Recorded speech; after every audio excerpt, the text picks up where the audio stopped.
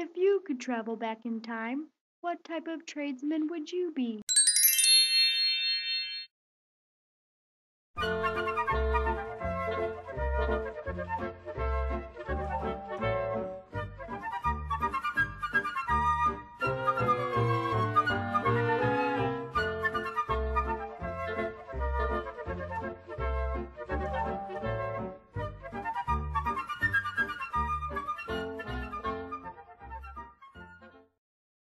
So where did all those colors come from?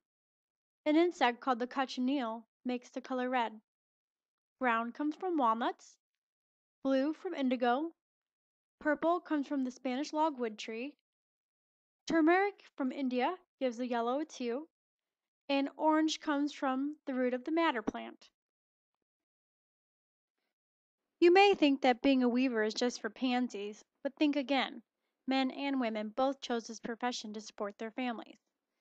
So maybe making clothes isn't for you. Let's look at a few other trades that you can choose from. Aha!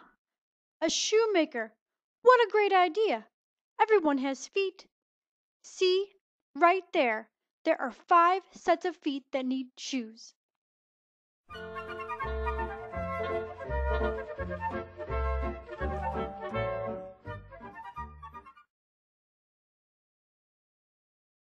So how many hours do you think it took to make one pair of shoes? It took 8 to 14 hours for one pair of shoes. Shoemakers were paid by pace, so the faster you worked, the more shoes you made, the more money you got paid. Although there were many feet to cover in colonial Williamsburg, it was a fierce competition. At one time, there were over 40 shoemaker shops in the area. If you think shoemaking is too smelly for you, then maybe you enjoy making artillery.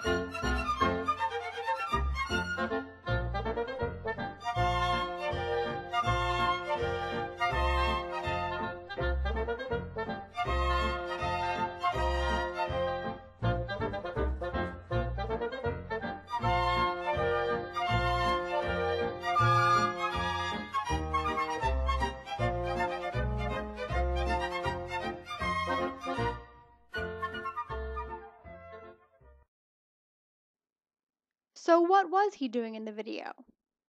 He was using a bellows. It's an apparatus for producing a strong current of air in order to heat up the fire. Being a gunsmith is a lot of work. Let's keep traveling back in time to find some other trades we might enjoy.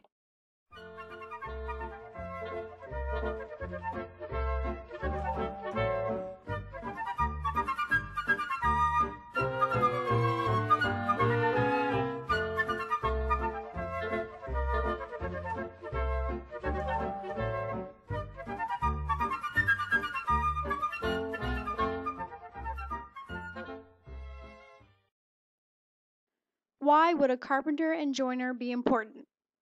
In a century when most structures were built from wood, no tradesman was more useful than the carpenter and joiner.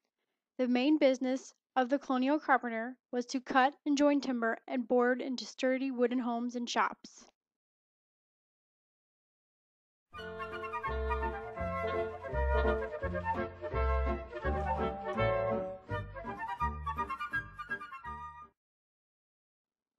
Who performed this trade?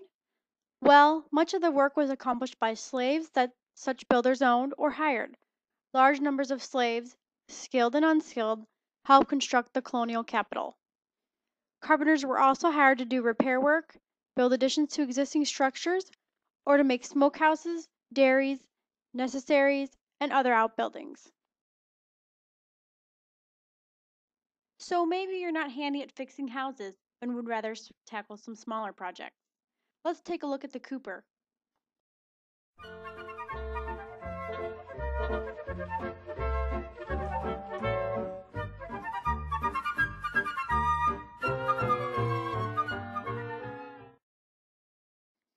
Being a cooper required skill, strength, and intelligence. Coopers often crafted casks which held flour, gunpowder, and tobacco. Why might the cooper be important for trade? Or why would he be important in town?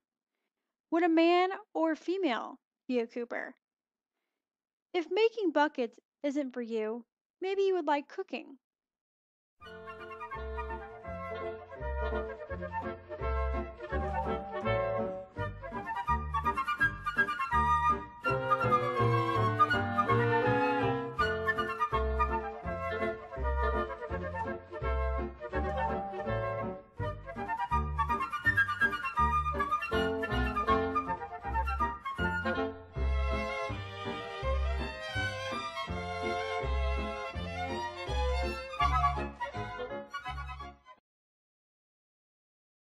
Maybe you're like me and you don't like to cook.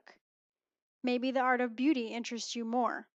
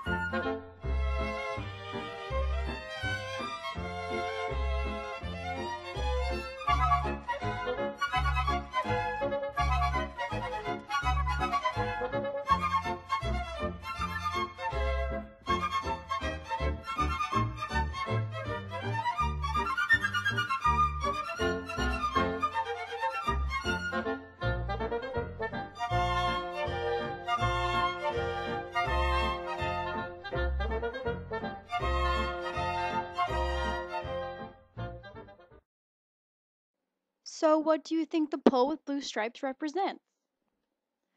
A pole with red stripes represented that you could get bleeded.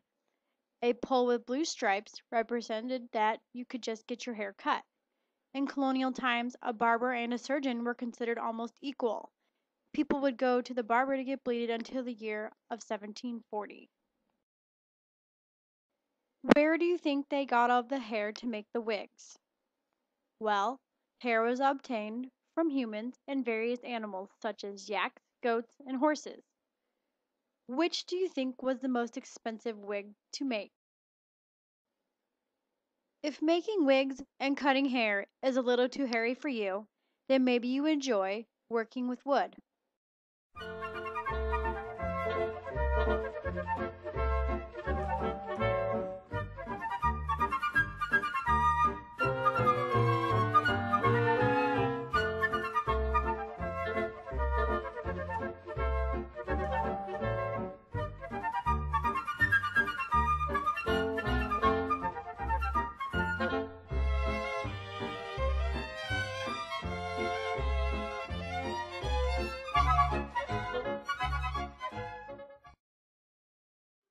So, what items do you think were made in the cabinet maker's shop?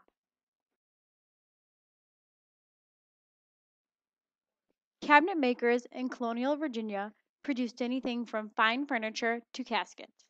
One of Virginia's cabinet makers' most impressive productions for households were tea and china tables used for entertaining guests.